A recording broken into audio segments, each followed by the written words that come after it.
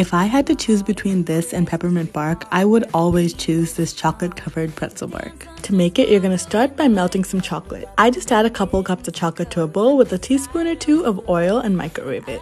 When you're heating up the chocolate, make sure to take it out and stir it every 30 seconds so you don't burn it. Then you're going to grab the pretzels. I personally use mini pretzels, but you could also use rods if you wanted. Toss the pretzels right into the melted chocolate and then use a spatula to really coat them.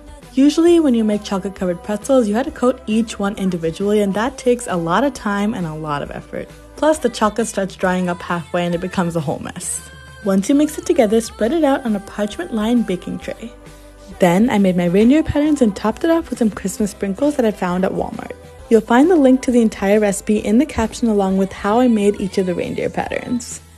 This is super simple plus inexpensive to make and makes for a very cute holiday gift.